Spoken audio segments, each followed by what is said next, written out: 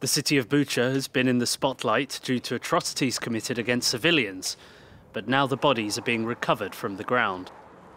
We couldn't go to the cemetery because the Russians were firing on the cars.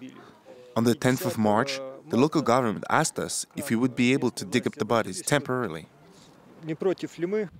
French police arrived in Ukraine to help local authorities to identify the victims and determine their cause of death.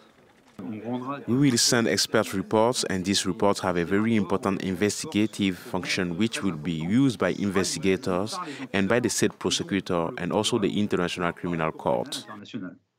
This team of police officers is made up of specialists in genetics and ballistics, along with 2 forensic doctors.